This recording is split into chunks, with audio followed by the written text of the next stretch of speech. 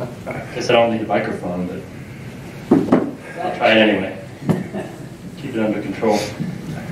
Hi, I'm your 9 o'clock speaker, Kyle Murray from the Oklahoma Geological Survey at the University of Oklahoma.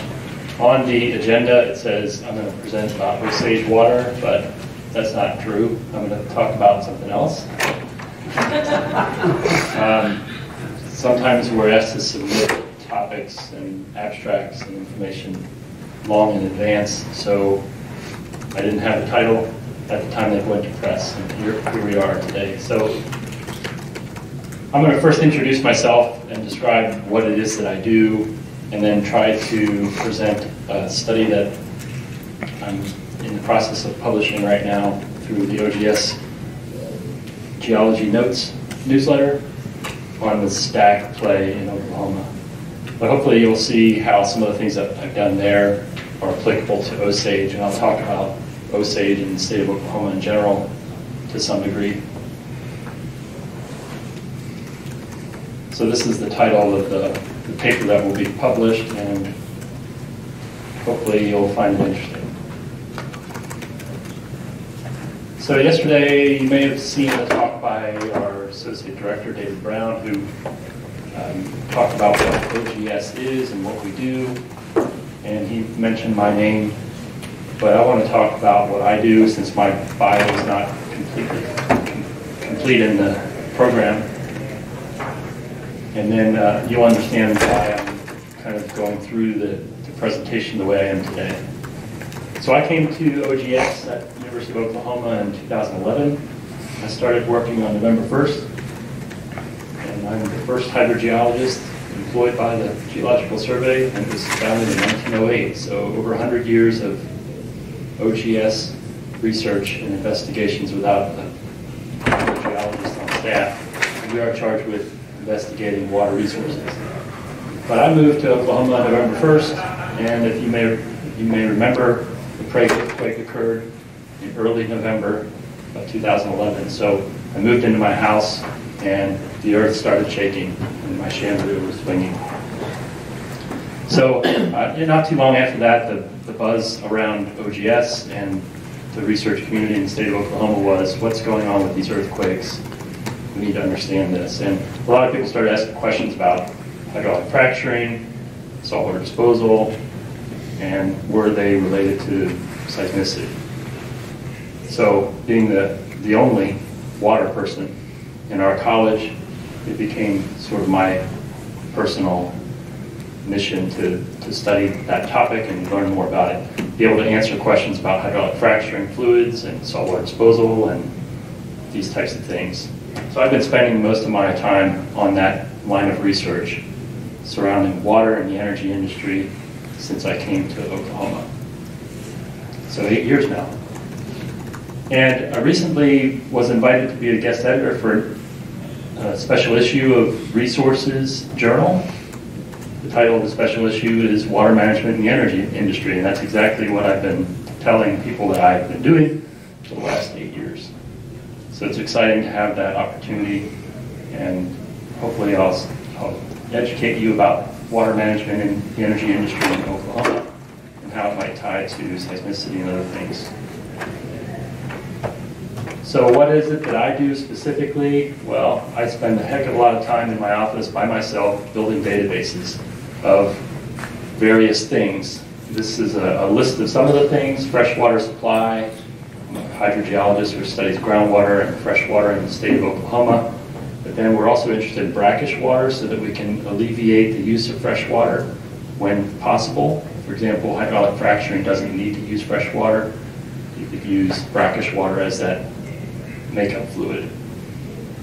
And then hydraulic fracturing volumes, as I said. I also look at water to oil and water to gas ratios because we don't have a reporting system for produced water volumes in Oklahoma, so you have to find a way to estimate produced water volumes, which means if I know how much oil is produced and I know the ratio of water to oil, I could potentially estimate the produced water volumes. And the same for gas. If I tabulate the gas production and I have a water to gas ratio, I could estimate the produced water volumes associated with gas wells.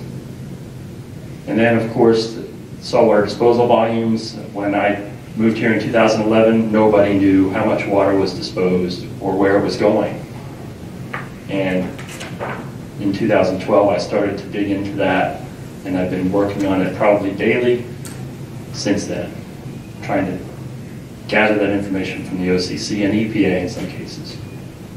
Along with that data is enhanced oil recovery volumes, and then I've been monitoring subsurface pressures. I'll show you a little bit of that today. I've been tabulating produced water quality data and freshwater and brackish water quality data, trying to understand rock and reservoir properties, and then seismicity. So I have databases for all of these things on my laptop right back there, and could tell you a lot of things that you might want to know about Oklahoma, specifically the fluids that we're managing in Oklahoma. And it's not necessarily artificial intelligence that I'm using, but I'm trying to analyze and synthesize all of that data and thousands of hours I've spent putting it together to now make sense out of it and answer questions. So that's a long introduction to the topic being what's going on in the stack is what I'm covering today. So the stack is located, because the pointer doesn't work on that screen. The stack is located obviously in west central Oklahoma. Canadian, Kingfisher, and Blaine County are kind of the center points. I usually cover 5 counties when I do data analysis. You can see from this map view the oil and gas wells that started producing from 2009 to 2015. I gathered this data from IHS and then put it into my databases and plotted it. But what I've started to do, probably in about 2013, I started to do this. I took the producing formations, which there are more than 450 in the state of Oklahoma, and I tried to group them or organize them into a meaningful, smaller number of zones. So what you see on the left side are the 10 zones that I use to categorize producing formations and then disposal zones as well. So we have the Permian is the youngest, all the way down to the basement, which is the oldest. So the points on the map have a color code that corresponds to the zone from which they're producing oil or gas. So you see a lot of those dark blue wells in north central Oklahoma. You see the rust-colored wells in the stack and the scoop and down in the Arkoma Basin in the southeast. That's the Woodford. Dark blue is Mississippian. And then in Osage, you see some of those cream-colored, which is Des Moines age, so the Red Fort, the Burbank, the Bartlesville, Skinner, those all fit into the Des Moines age producing zone.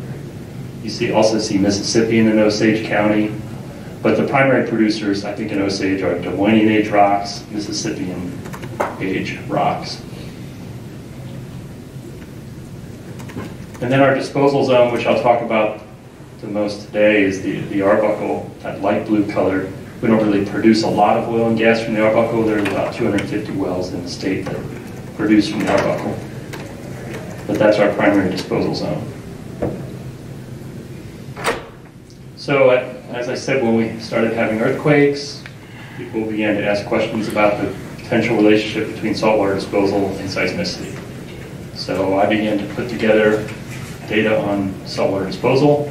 This shows you that we have a lot of saltwater disposal wells in Oklahoma. There's about 3,500 that are active at any point in time. Back in 2009, it might have been on the lower end of 3,000. In 2015, it was probably closer to 3,500. Today, it might be a little bit lower than 3,500. And that's not counting the Osage wells, which are a little bit harder for me to get information for because they're managed by the EPA, and the data is not readily accessible. But what I've done is compiled data from the annual fluid injection reports, and now more recently the daily fluid injection reports for the area where we have seismicity. You can see the symbology there shows you higher rate wells are bigger symbols, and they're color-coded, so the purple are the highest rate wells for that 4-year time frame, 2014 to 2017. A lot of high-rate wells in north and central Oklahoma, and very few high-rate wells in the Osage County area, as you can see. So seismic monitoring, If you look at the spatial relationship between seismicity and saltwater disposal wells, you can see there's pretty good spatial correlation, so to speak, at least in general. The earthquakes primarily occurred in central Oklahoma and north central Oklahoma. That's where we had some of those high rate wells. The chart at the bottom, this is the typical chart that I'll show you today multiple times, is 2009 to the end of 2018. That's monthly data. This one shows earthquakes, earthquake rate. So magnitude 3 or higher earthquakes per day is how they're represented. So you can see I moved here in November of 2011 when we had the Prague earthquake, and until 2015 and 2016, that was the highest rate of earthquakes, or highest seismicity rate for the state in our history.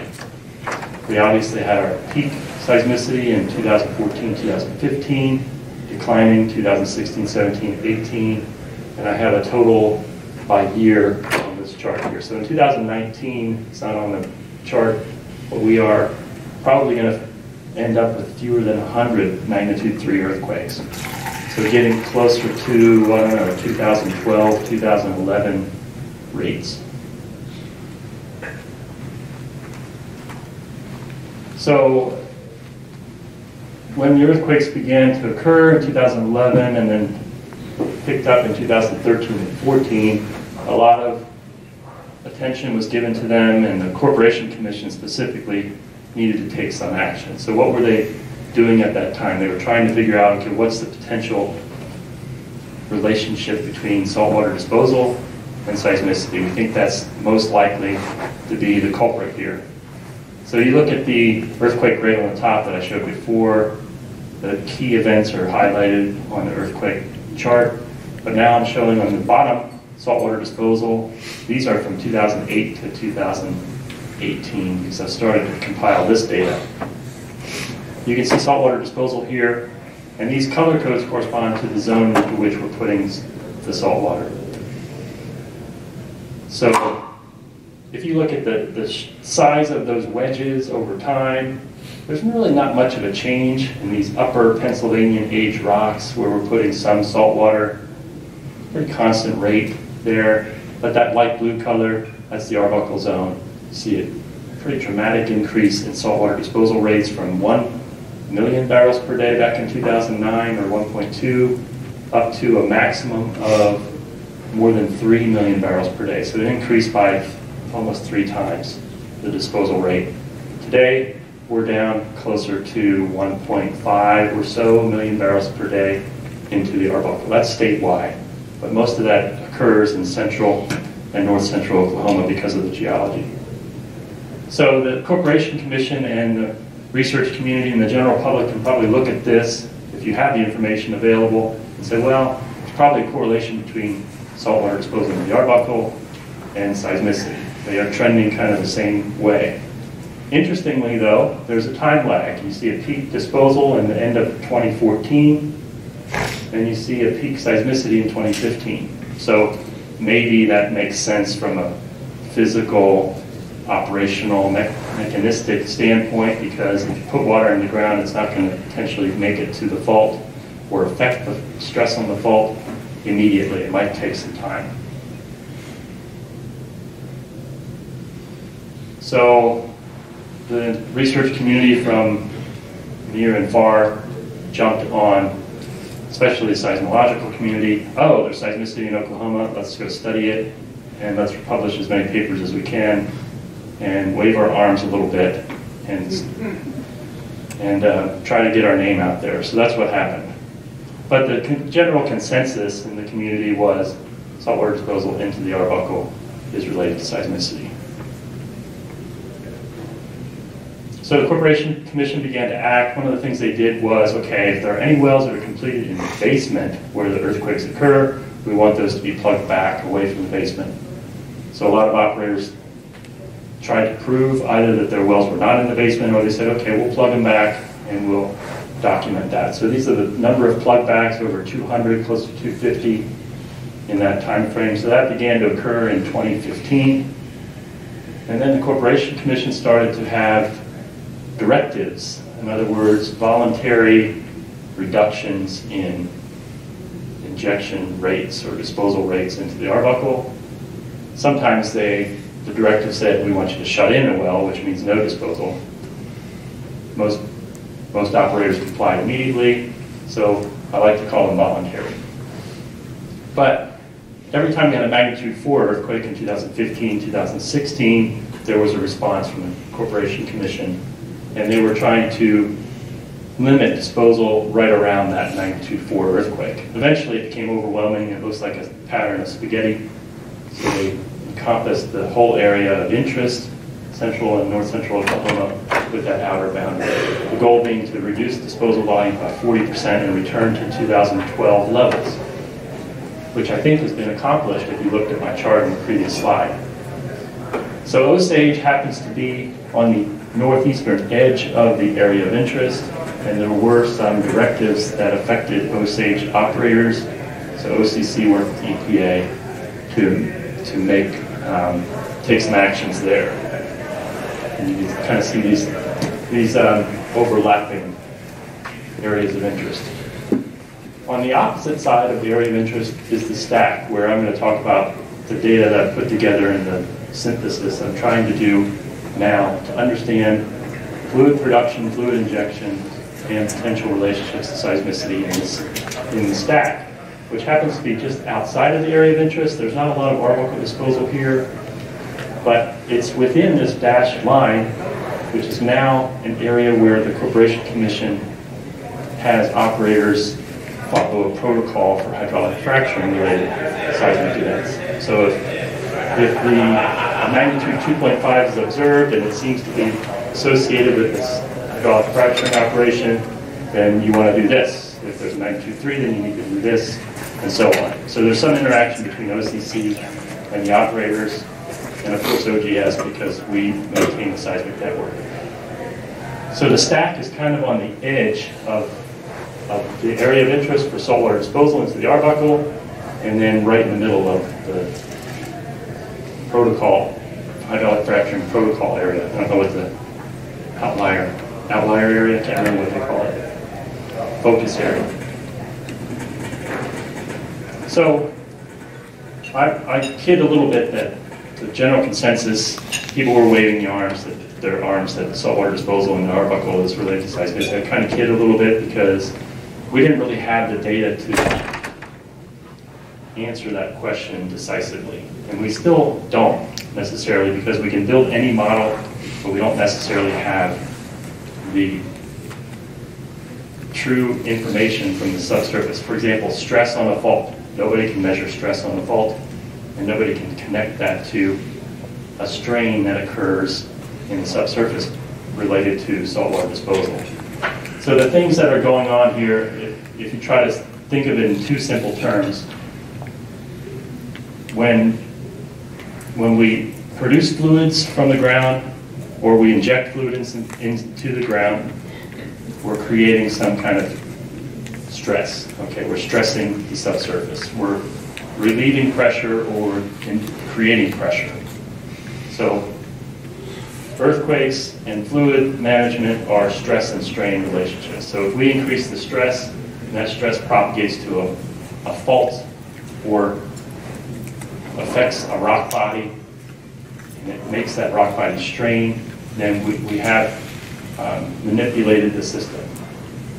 Stress and strain relationships. So when the strength of our rock is exceeded by the stress, we might have failure as an earthquake. So the stress increases until we exceed the strength of the rock, and we have a break or a strain.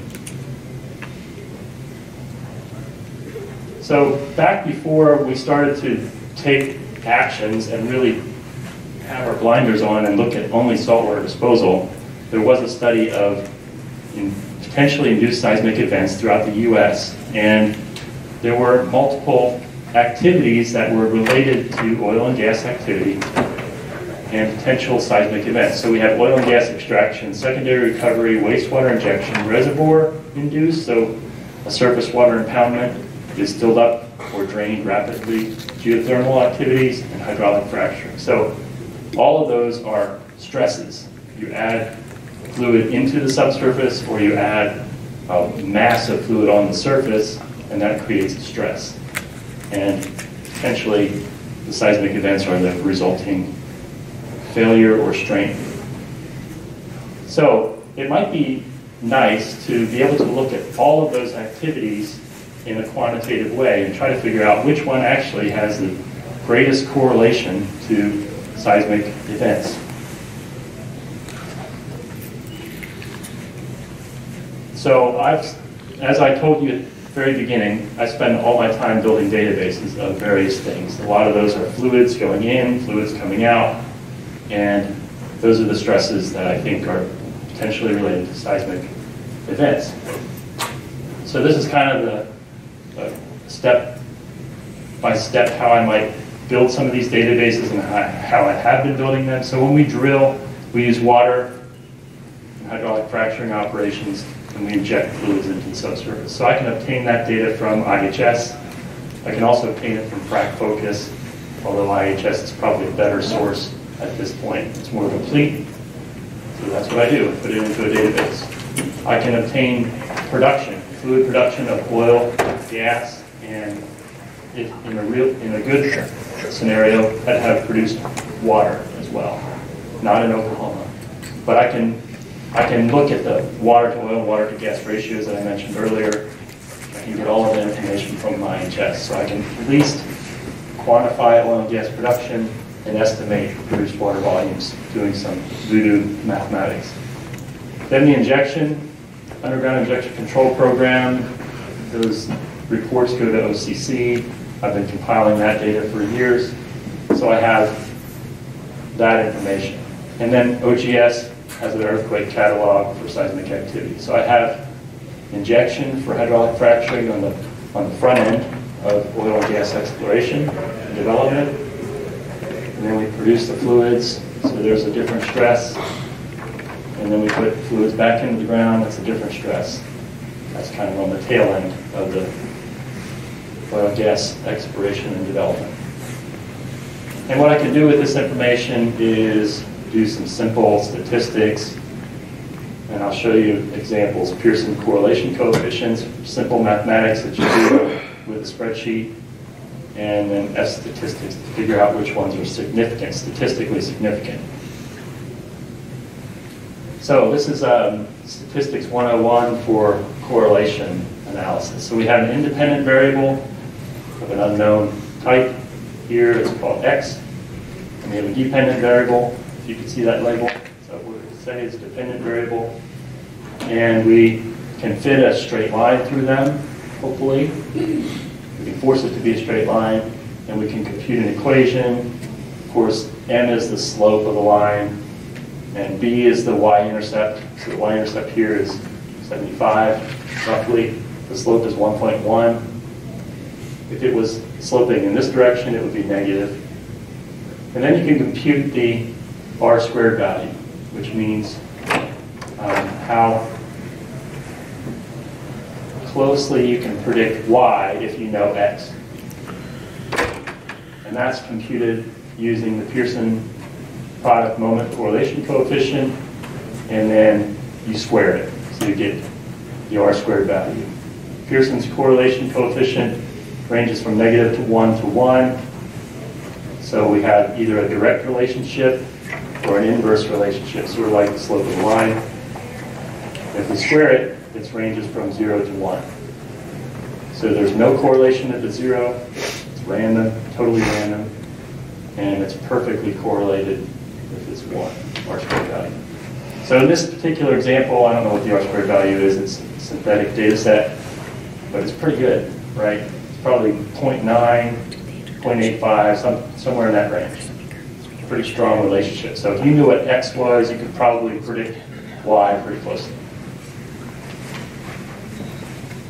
Okay, so let's put this back into the context of oil and gas production and saltwater disposal and hydraulic fracturing, injection, and earthquakes. So our independent variables, dependent variables, first of all, is the earthquakes. Can we predict how many earthquakes we're going to have using any of the independent variables. So our dependent variable is earthquakes. I have 10 years of earthquake data now. And I've broken it down by month, so I have a fairly high resolution of data for earthquakes, 120 data points. The independent variables are, I'm going to work through all of these. Hydraulic fracturing injection by different fluid types, oil production by zone. Remember, I had 10 zones and 2 miscellaneous categories, so I have 12 different producing zones times 120 months. I've got hundreds and hundreds of data points to put onto these graphs. Gas production, saltwater disposal, and soil recovery. So that's what I'm going to do. I'm going to take all of these independent variables, put them here, and put earthquakes here for the stack. Stack production, stack earthquakes. And you'll see what those correlation coefficients are. And then we can decide, is there anything meaningful here? So let's go to the stack. I said earlier that there's 5 counties that I use to characterize the stack. I'd love to use a little boundary, but no one's really drawn a boundary around the stack. So county boundaries work pretty well, at least in the database. So I've got Canadian, Kingfisher, Blaine, Custer, and Dewey are my 5 counties in the stack. I have the scoop on here, that's my next paper. Grady, Stevens, Garvin, Carter, and Marshall. And what I plan to do in the future is move to geologic provinces and actually clip the data for those provinces. Anyway, here's the seismic data for magnitude 2.3 or higher earthquakes per day in the stack. That's our magnitude of completeness, so I've dropped it down a little bit. We have a better seismic network today than we did back in 2009. You can see the seismic activity in the stack has been increasing in 2017, 18, maybe 19, relative to the earlier years. That's a little different than the stick Y pattern that we saw. The increase was back here, 2013, 14, 15. So I think an explanation for this is there's a whole lot more going on in the stack today than there was back in this time frame. Hydraulic fracturing, saltwater disposal, production, there's a lot more stress in that system created by these activities. But let's keep this trend in mind. So we have very little activity here, and seismic activity 16, 17, 18, and even into 19. I think most of my charts stop here at the end of 18. So the first one, we inject fluid into the ground, create a stress, that's hydraulic fracturing. And don't tell me it's not creating stress because it's designed to do that, right? It's designed to break rock, so that's a stress. And guess what? When you break the rock, that's the strain or the microseismic event that you might observe. Here's the hydraulic fracturing fluid injection on the y-axis here, and it's categorized by type. So this blue is just water, orange is slick water, gray is gel, this other blue is FLUD. I have to investigate what that is exactly. And then green is X, crosslink gel. So you can see, maybe, in general, we've got more gel and more slick water in the more recent years. So what I've done is I've done an R-squared value for each of those 6 different fluids. Plotted the fluid here with earthquakes here. And this is the one that's the highest. This is gel frac fluid per month. The R-squared value is 0.4608. Does it look like there's a linear trend? Maybe. Not super strong. You're not going to have a lot of confidence if you estimate a frac fluid rate per month. You may not be able to predict how many earthquakes we have. So we can look at oil production in the stack, monthly oil production. Again, these color codes are by zone, and not very much production back in 2009, 10, 11, 12. Started to pick up in 13, 14. And the Woodford, that rust color, we produced some oil from the Woodford in the stack, but the Mississippian is the dark blue color. So we're producing oil from the Mississippian in the stack. That's the Merrimack, Mississippi Lime, Mississippi Solid, various other Mississippian age rocks. And it turns out that you see that increase in Mississippian production, it has the highest correlation to seismicity, 0.4646. Not super high, again, but there is probably a better trend here, at least visually you can see that, Mississippi versus earthquakes. Gas looks like this. This is in barrels of oil equivalent, 100,000 barrels of oil equivalent per day. There was some gas production back in 2009. Woodford kind of kicked in early, and maybe Mississippian picked up in more recent years. Highest correlation coefficient, Mississippian gas. Second highest is other gas. That's this light brown color at the top. The blue color in between. Imperceptible here. So those are very low, relatively speaking, correlation coefficients. So if we produce gas, there's not very strong correlation to seismicity. Saltwater disposal. Remember my saltwater disposal diagram from early on, talking about the entire state of Oklahoma. There was a big wedge for the Arbuckle group, that light blue color. Well, there is a little bit of Arbuckle disposal here, probably mostly in Kingfisher County, because it does touch the Anadarko Shelf rather than the Anadarko Basin. So there's a little bit of Arbuckle disposal. But most of the disposal in the stack is in Permian, this red color, Virgilian, green color, Devonian to Mid-Ordovician, which would include the Wilcox and McLish and other things of that age. And then the multiple and undifferentiated, that means it's commingled injection between more than one of these zones. So you see an increase in disposal volumes. And if we do correlation coefficients by zone, the Permian disposal has the highest correlation coefficient in the stack. Devonian to Mid-Ordovician, this yellow color, has the second highest correlation coefficient. So this red wedge and this yellow wedge, we compare it to the seismicity rate chart, they would have the strongest correlation. Again, you can see the visual there. Maybe there's a trend, maybe not. What about enhanced oil recovery injection in the stack? Well, that's been pretty constant over time. It looks like I have a data bust here. In 2016, there was some Mississippian wells doing EOR, surprisingly. Maybe that one didn't get reported that year, but the rate correct or something. If we do a correlation coefficient for those,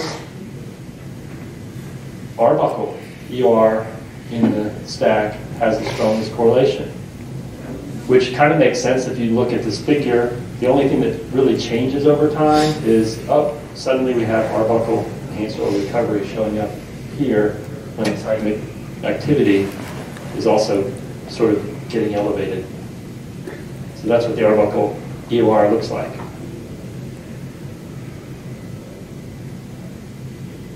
Okay, so that's kind of a lot of quick and dirty statistics for you. Let me summarize those things and try to make some sense out of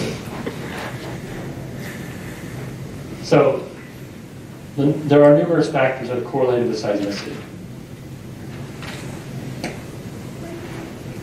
We can compute an R-squared value for anything that has that same resolution of data on the monthly time scale. That's basically what I'm doing here. Taking monthly data of fluid management, and monthly data of seismicity rate, limiting the regional extent to the stack. So we could do that for a lot of different things. We could do reservoirs, we could do groundwater production, we could do rainfall, put those on a monthly scale and do the correlations. And I've done some of those things in other places, but the data that I have for the oil and gas industry is more complete, so I can do a better job of it. But nonetheless, if you do the correlation coefficients, the highest value that I have for the stack is 0.467. That's saltwater disposal into the Permian. Now, that's not necessarily telling us that there's there is a correlation. We have to understand that that's significant statistically.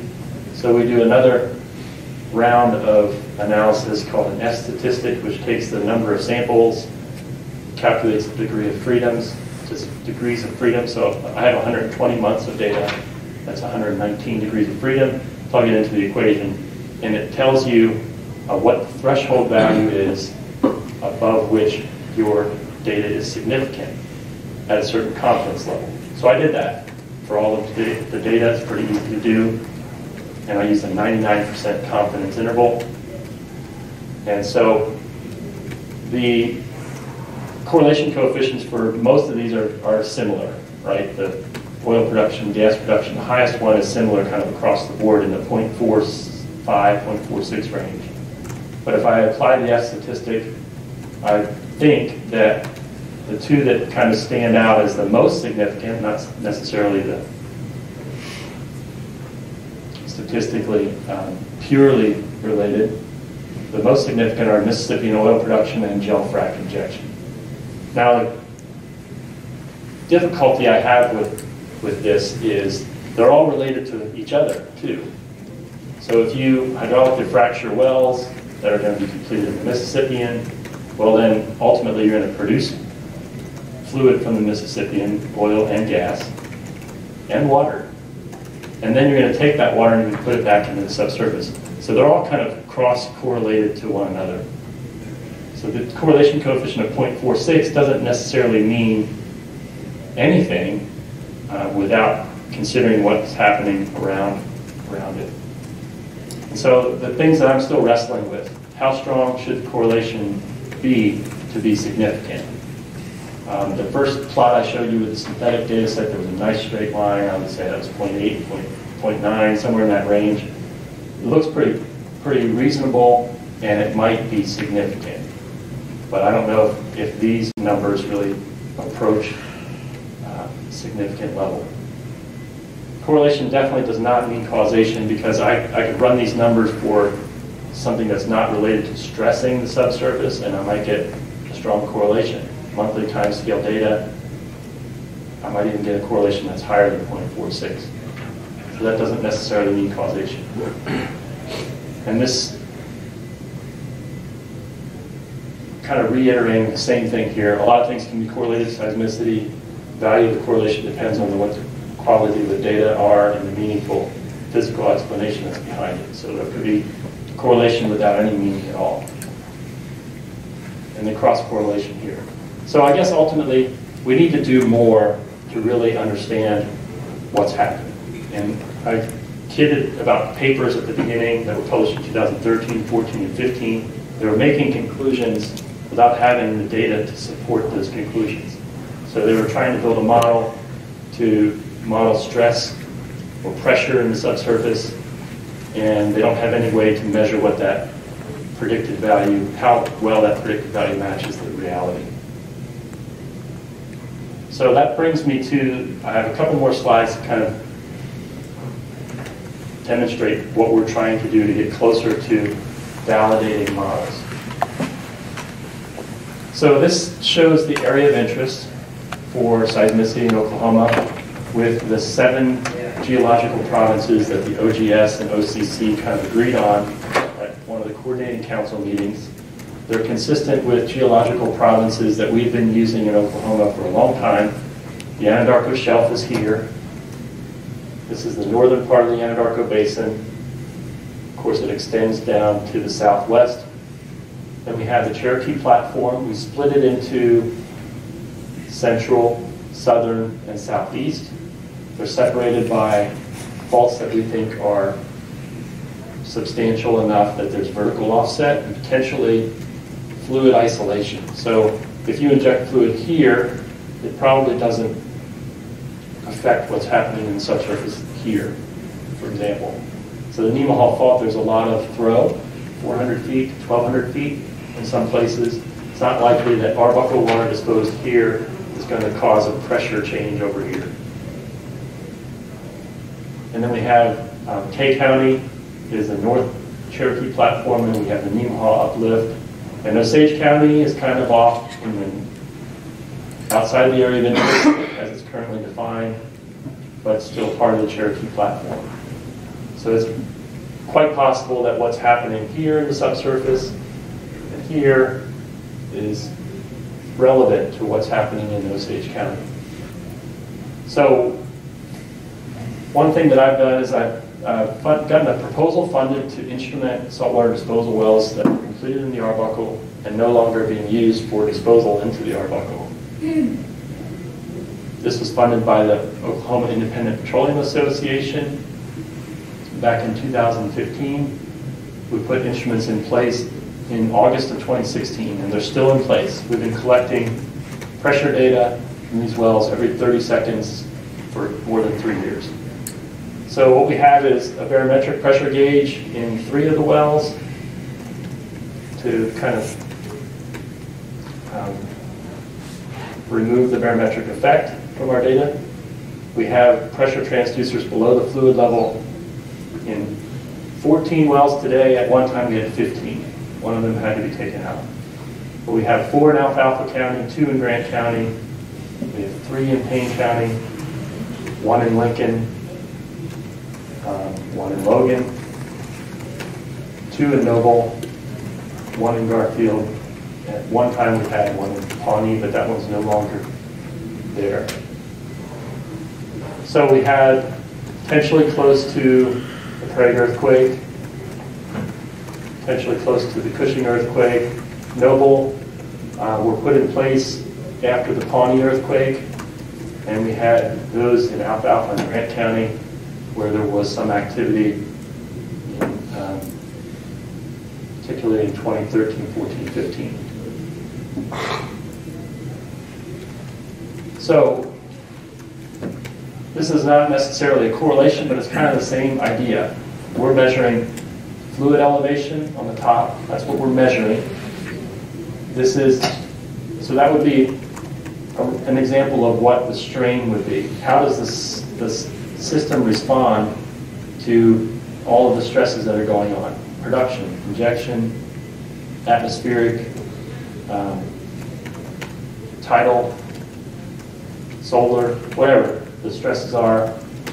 That's the strain that we see in the fluid level. So in this particular well, the fluid level when we instrumented was 880 feet elevation, and today it's about 820 feet. So it's declined 60 feet over 3 years.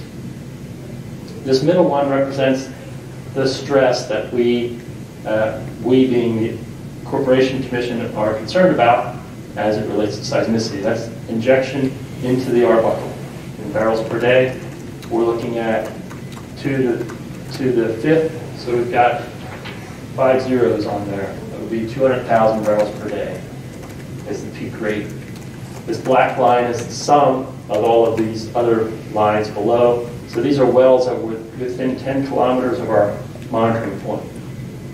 You can see there's been a decline or decrease in the injection rate over time from 200,000 barrels per day down to about 100,000 barrels per day. So it's decreased by about 50%. And so at this resolution, you can't necessarily see a stress and a strain relationship perfectly, but you can in some cases see, in general, a decline in stress and a decline in the fluid elevation means that there's a resulting strain. This bottom chart shows you the seismic activity within 10 kilometers of our monitoring well, and also the frac notices. So the earthquakes are these little black symbols, magnitude 2 to 6 on this side, and the hydraulic fracturing frac notices are the red lines that appear on specific days and times. So you can see, in general, there's maybe a decrease in seismicity with some activity in this 2017 rain. This is Alfalfa 1, so obviously close to the Kansas border. That's my northernmost well.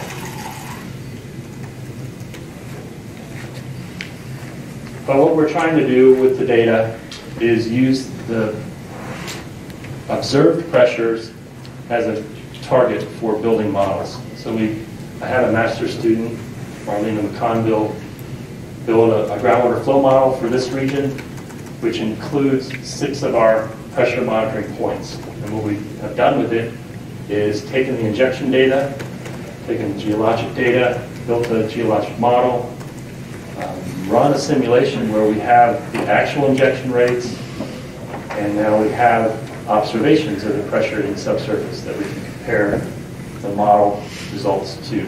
And we can use those pressure monitoring points as calibration targets. So we had, I think, 14 years worth of data for injection.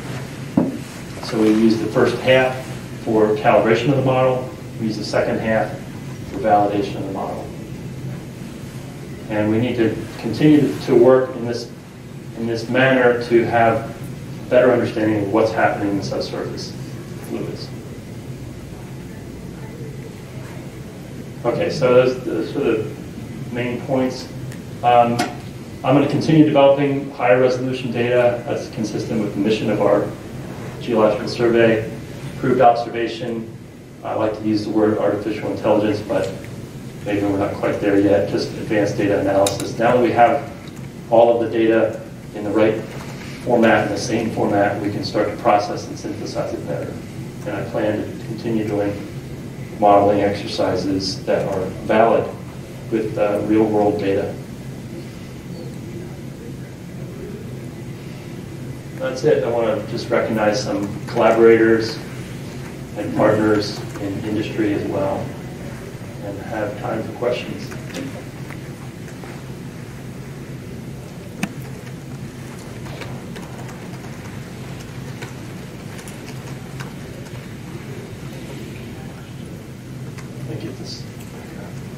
I've got one that's on my mind, and I know your fluid injection, but is there any correlation with the CO2 injection process? Have you collected any data on that? And I understand it's mostly K and Osage County.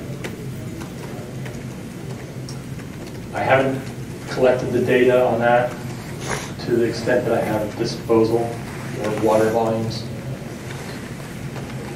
That's my curiosity is how much pressure is really put in, if anybody's even. Yeah, that's one of the next things on my list, to be honest, because I'm really interested in CO2.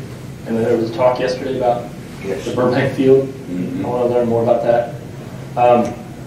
So I know which wells have disposed of water and CO2, so I could go back and collect that data, but I haven't done it yet.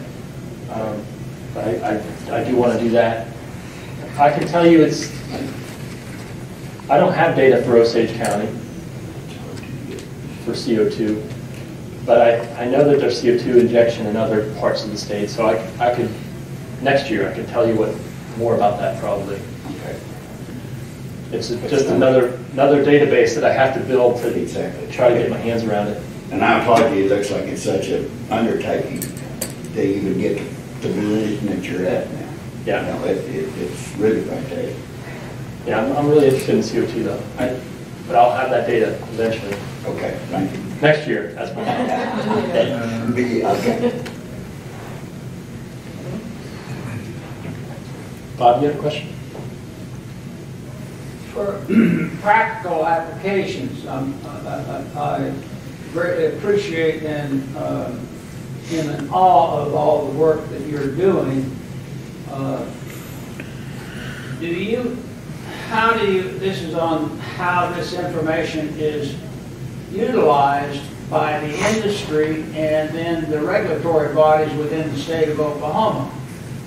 My question would be, do you interface with, I know you interface with, I'll answer my own question, do you interface with the seismicity department at OGS? Do you interface often with OCC's oil and gas people to tell them what some of your preliminary findings or possibilities look like? I just, from the standpoint of practical and political problems, how much of your information is being given to the industry regulators, which would be OCC, Oil and Gas Division? Are they aware of all your work and what you've got on the burner and some of the assumptions that you have seen? Yeah, that's about 10 questions in one.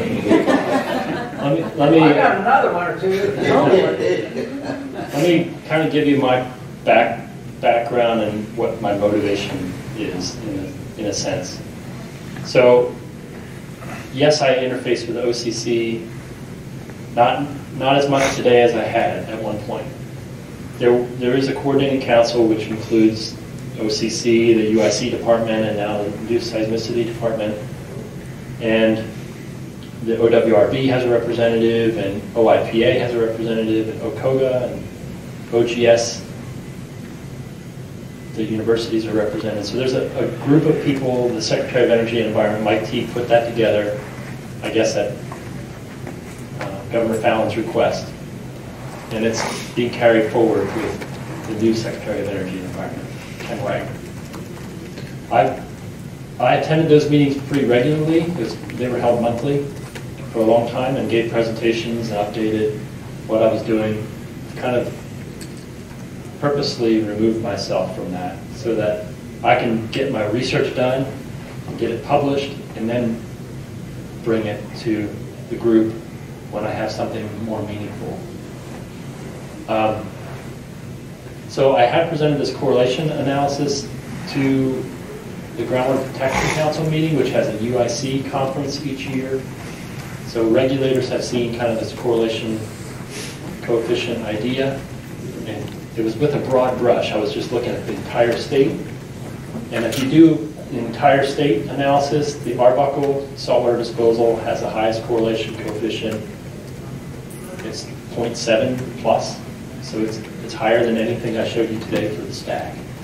That's too broad of a brush to really make any impact. I think we need to do what I've done with the stack. I need to move to different regions. So the South Cherokee platform, do the same thing. Central Cherokee platform, do the same thing. And what's going to come out of that is more meaningful relationships, correlation coefficients. And what I could do, this is a different motivation. I have worked with some industry representatives and their legal team who are defendants in lawsuits for some of the major earthquakes. So their wells have been identified as potential causes of the seismic event. So what can be done with this simple kind of analysis is you can do it on a well-by-well basis. What's the correlation coefficient for this well in that earthquake, or the earthquakes in this region? And I've done that. That's not public yet, necessarily. But I've done that for individual wells. And the correlation coefficient can go up to as high as 0.9, 0.8. So it becomes pretty obvious, from a statistical standpoint, which wells, which zones, which activities are related to seismic activity. Do you want to take it that far? It kind of depends what your purpose is. But I think from a regulatory standpoint, if OCC, if I publish this work and develop it more and do it at a finer resolution, it probably could be useful to the OCC and to the industry to manage those activities. I don't know if I answered all your questions, but that's kind of the sphere of what I'm working on and why I'm doing it. I appreciate very much, because so much of this correlation committees, etc., have not been open to the public and have not issued comprehensive reports of what they're covering. We have a new administration. I hope that problem goes away. And that's why I'm asking this question, is that some of us wanted to attend some of those, but we were not allowed to attend the various coordinating committees, etc.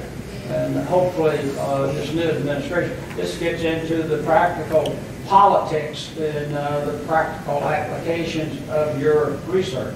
So thank you for the explanations here. Yeah, and one of the reasons I kind of stepped away from the coordinating council is because it's a little more political than I want to be. I want to do research. That's understandable. I don't want to get lost in the politics of it.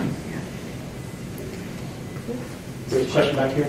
I think you said that you have little data from Osage County to work with. And my question is that because the Bureau of Indian Affairs will not release it, or you just haven't got around to it yet? Well, I guess that comment's probably, I should be more specific. I don't have access to the UIC data as readily as I do for the rest of Oklahoma. The oil and gas production data, I think that's pretty much available to the same extent as the rest of the state through IHS. I'm not sure how IHS gets Osage data, but it looks like they get it.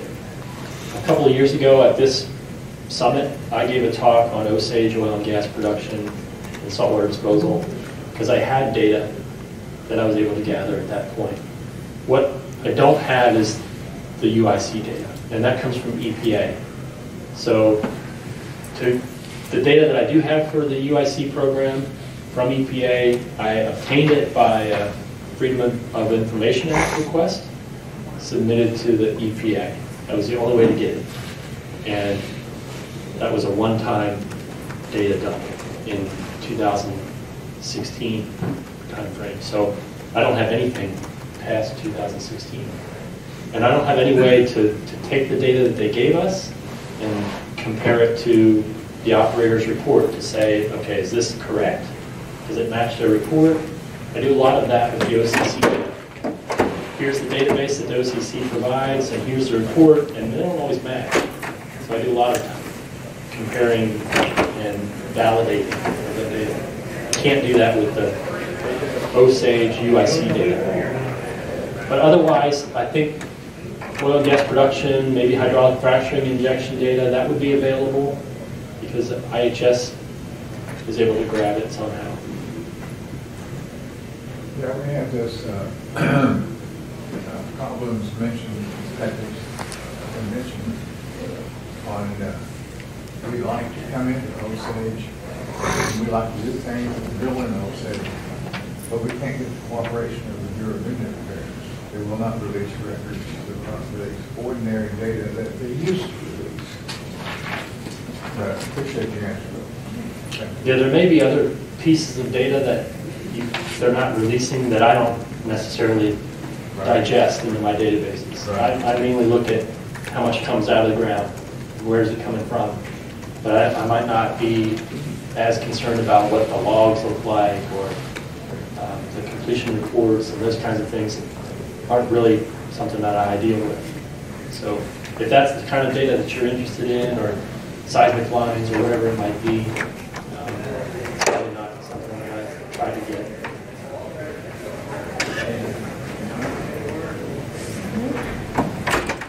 Other question? Oh, 10 o'clock. Time to go. Thank you.